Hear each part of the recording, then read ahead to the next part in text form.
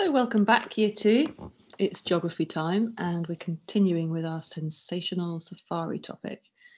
And this week, we're going to be finding out a bit more about the wildlife. So the national parks and the wonderful wildlife is our title today. You're going to understand what a national park is, and you're going to be drawing a map of a national park or reserve. So you're going to be then using compass directions to describe a route. You're going to be explaining how a national park is different to a game reserve, and also thinking about why people would choose Kenya for a holiday. So your keywords today, they're all words that you are all familiar with. I think there's not many you wouldn't understand.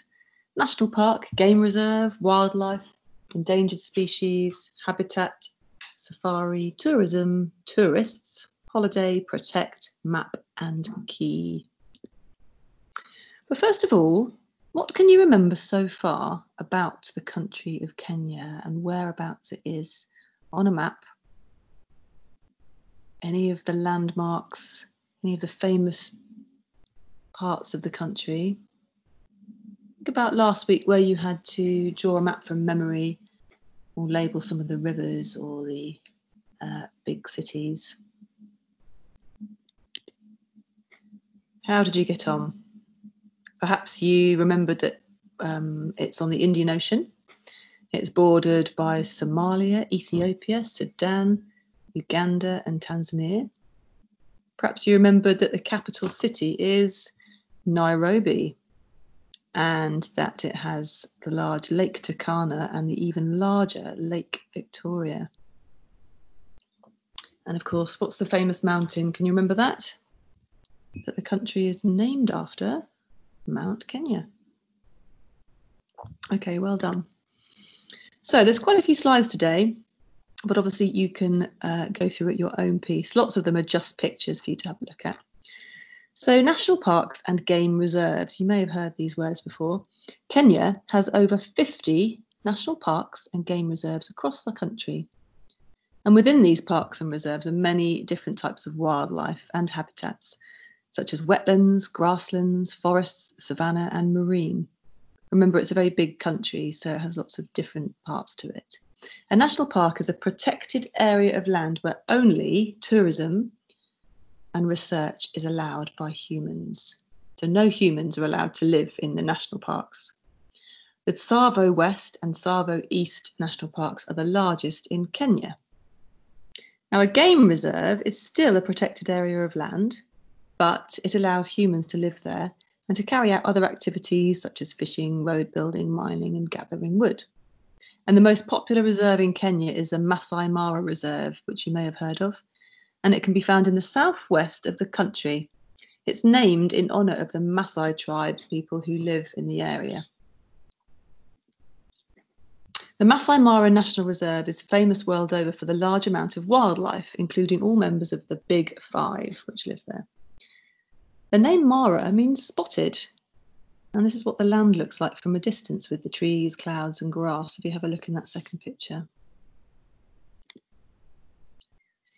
And there's a map just to show you where the national parks and game reserves are within the country.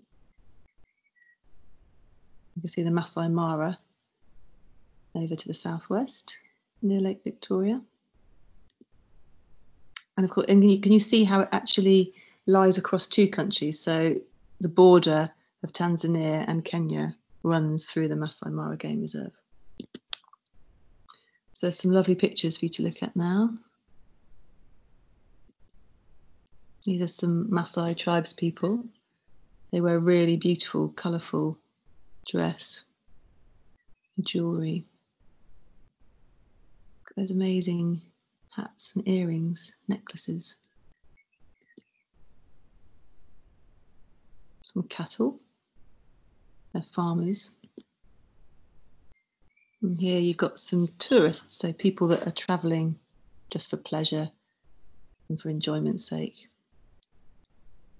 Lots of people like to go and visit the wildlife in Africa. Giraffe.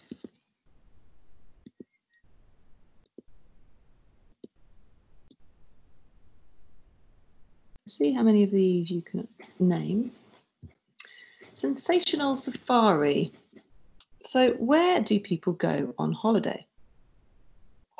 Well, people go on all sorts of places for holidays, don't they? They might go down to the seaside, might stay in a caravan. They might get on an aeroplane and fly further afield. They might camp, they might stay in hotels with swimming pools. Some people like to go on more of an adventure. So think about where you might have been on holiday.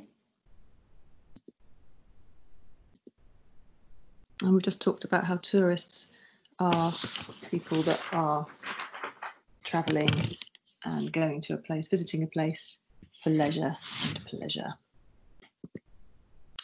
So I did promise you that I would add in a few photos of me from a long time ago when I was 19 and when I visited Africa for about 9 weeks, and we crossed East Africa in a big old truck and we went on safari.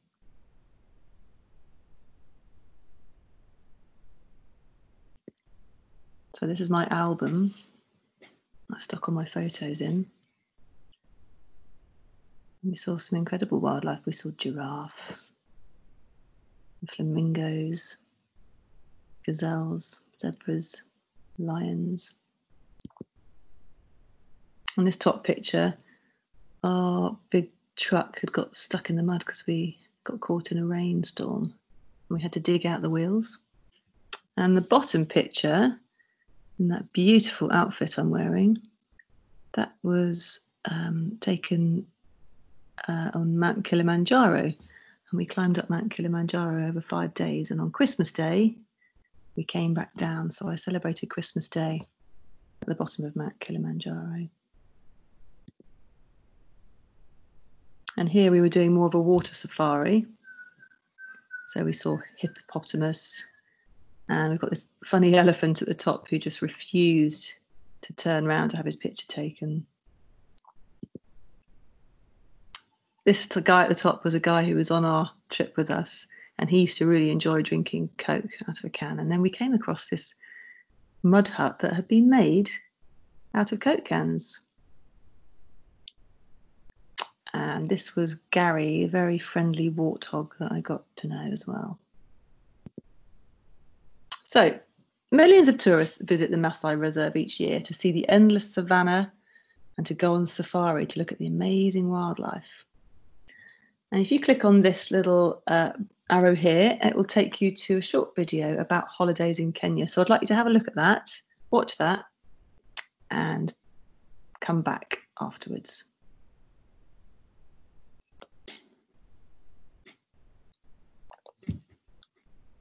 So what type of holidays do people go on in the video clip? There was different types, wasn't there? Some people were like walking in the hills. Tree people. Some people were on safari.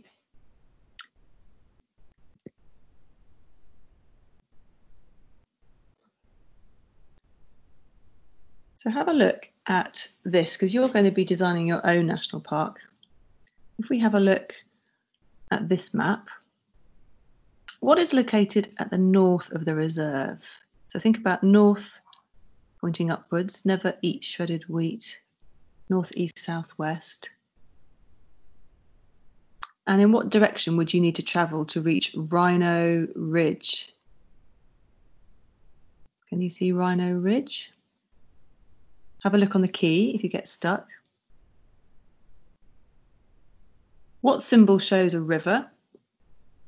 Again, have a look on the key again. Oops, sorry. What symbol shows a swamp? And can you spot a gate? We have these reserve gates, which I guess are kept locked, and only particular people can unlock them to take tourists in and out. So have a look at that map. And then you are going to imagine you're going to create your own national park or game reserve in Kenya. Decide which you will design a map for and follow your checklist. So I'll upload a checklist for you to work against. to make sure you've included all the key features that you need for a park or reserve. Okay, so you can use the one on this page to model it on, but try and create your own with all the key features, thinking about sensible places to put those key features. And a challenge, can you draw a route on your map to show where a safari around the park or reserve could take place? And finally, can you remember the difference between a national park and a game reserve? Okay, good luck everybody. Try not to laugh too much at my outfits, and I'll see you again next week.